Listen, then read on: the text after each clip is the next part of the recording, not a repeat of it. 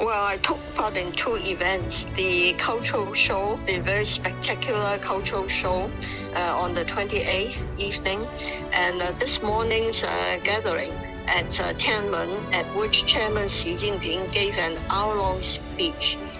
In both events, the history, the heroic struggle of the Chinese Communist Party from the late Qing era was recalled.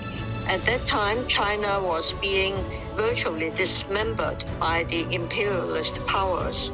And then the Chinese Communist Party, based on Marxism, managed to reinvent China, fight off foreign occupation, and rebuild China into a modern and prosperous nation. I think Chairman Xi also made many important points this morning. In regard to the nation, his message is learning from history and creating a new future.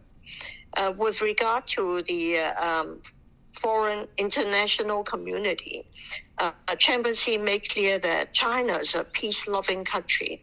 We have no history of foreign aggression, but we will stand firm against any attempt to encroach on our territory and suppress our rights and unity.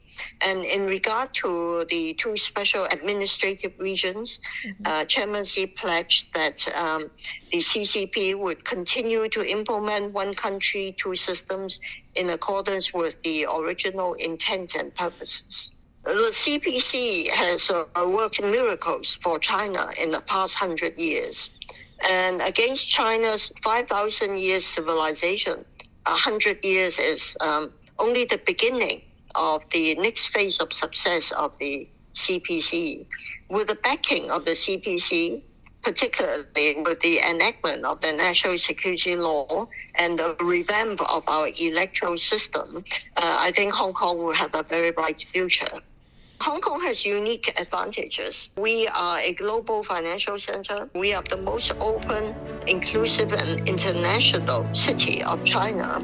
I think we can continue to make use of our knowledge of the international community and our ability to communicate with them, to tell the true story of China, and to help our country make more friends, build more bridges to the rest of the world.